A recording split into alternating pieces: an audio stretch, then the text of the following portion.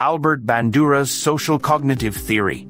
Albert Bandura was one of the most influential psychologists of the 20th century, and his ideas completely reshaped the way we think about learning, behavior, and human development. Before his work, many psychologists believed that learning was mainly about direct experience and reinforcement, meaning that people only learned when they were rewarded or punished for their actions.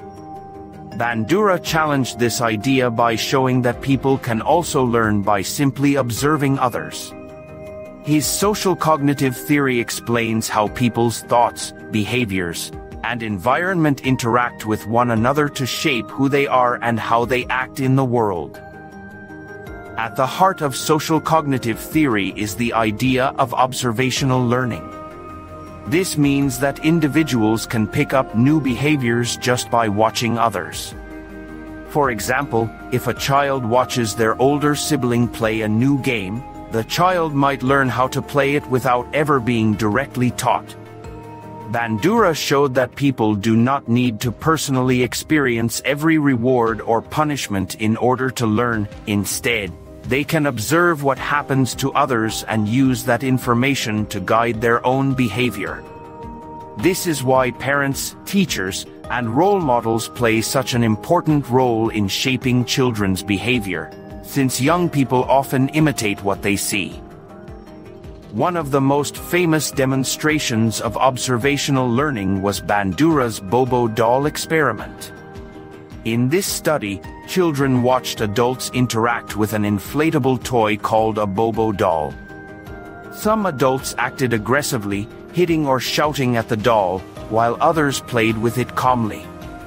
When the children were later given the doll, those who had observed aggressive behavior were much more likely to act aggressively themselves. This experiment clearly showed that behavior can be learned by imitation, even without direct reinforcement. It also showed the powerful role that media and environment can play in influencing actions. Bandura did not stop with observational learning. He also emphasized the concept of reciprocal determinism, which is the idea that behavior, personal factors, and the environment all influence each other.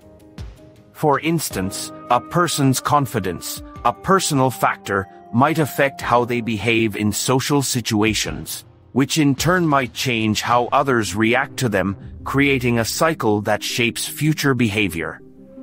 This means that people are not just passive products of their environment, but also active contributors who influence the world around them. A key element of social cognitive theory is self-efficacy. Self-efficacy refers to a person's belief in their own ability to succeed at a task or achieve a goal.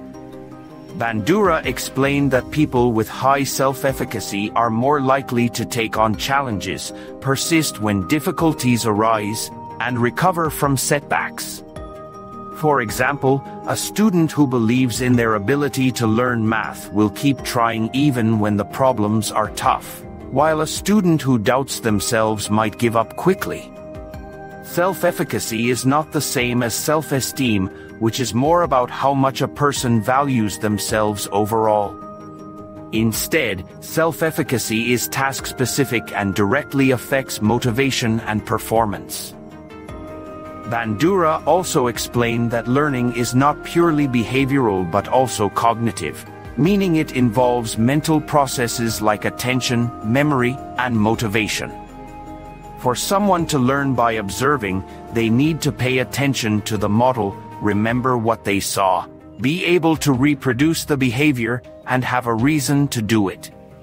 For example, if a teenager watches a professional athlete perform a move, they must first pay close attention, then mentally rehearse it, then physically practice it, and finally feel motivated enough to keep trying, perhaps because they admire the athlete or want the approval of friends. Another important idea from Bandura is that people learn by observing the consequences of others' actions, which he called vicarious reinforcement or vicarious punishment.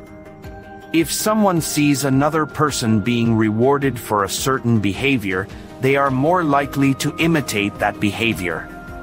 On the other hand, if they see someone being punished, they are less likely to copy it. For example, if a worker notices a colleague receiving praise for speaking up in meetings, they might feel encouraged to do the same. If they see another colleague being criticized for speaking out of turn, they may choose to stay quiet.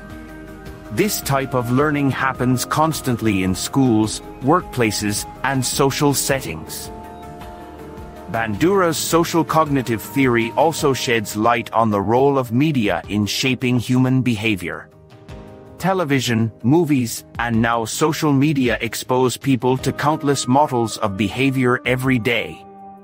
These models can inspire positive actions, such as kindness, cooperation, or creativity, but they can also encourage harmful behaviors like aggression, unhealthy habits, or unrealistic expectations. This is why media literacy and critical thinking are so important in today's world, because people need to understand how these influences shape their choices. Unlike earlier theories that treated people as passive learners, Bandura's theory gives humans a more active role. People observe, think, interpret, and make choices. They are shaped by their environment, but they also have the power to shape their environment in return. For example, a teacher influences students, but students also influence how a teacher behaves in the classroom.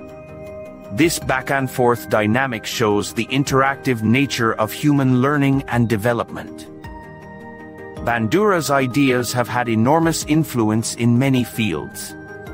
In education, teachers use his theory to create classroom environments that encourage positive role models and build student confidence. In psychology and therapy, professionals help clients develop stronger self-efficacy to overcome challenges such as anxiety, addiction, or low motivation.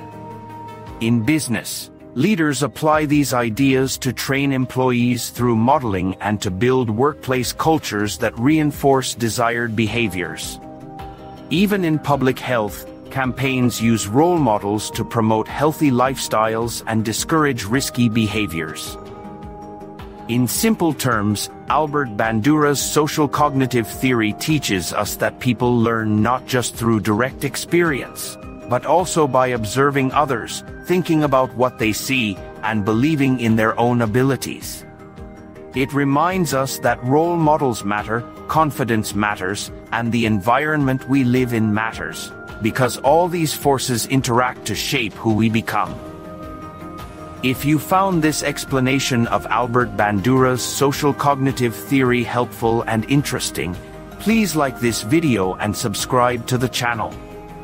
Your support helps us create more content on psychology, sociology, and philosophy explained in simple, easy-to-understand language.